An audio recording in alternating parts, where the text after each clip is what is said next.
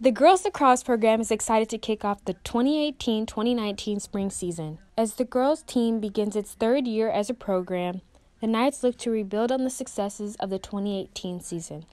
We interviewed the coach to see how the girls are coming along. Hey, I'm Coach Christian, the girls lacrosse varsity coach here at Notre Dame. We've had a tough schedule this year. We gave Marlboro a good run a couple weeks ago, and yesterday we had a good win against St. Monica 14-6. I really expect a lot out of them. They've been playing really well, and we've been getting better each game.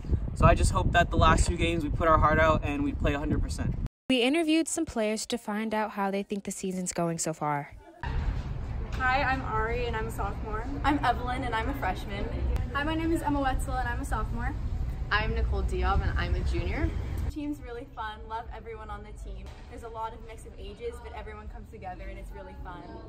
But we are losing 8 seniors this year, so we're really sad to see them go. They're definitely like a really big part of our team, and we're gonna miss them so much. I think we're definitely making improvements and the team's getting better every year. We can't wait to come back next year. We're gonna hopefully come back even stronger, but I think we're gonna improve a lot.